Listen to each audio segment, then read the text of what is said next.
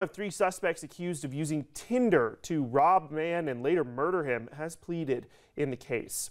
Zora Henderson has entered what is called an Alford plea. This means that she isn't accepting guilt but believes the state has enough evidence to convict her. Henderson is accused of luring 24-year-old Alan Johnson III to a North Charleston apartment last year to rob him, which then led to his murder when he resisted.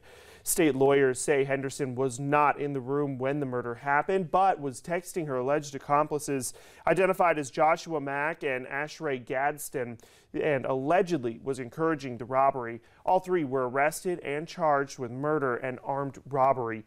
Henderson's plea is for the armed robbery charge. Prosecutors say they're dropping the murder charge because of her cooperation. She will be sentenced at a later date.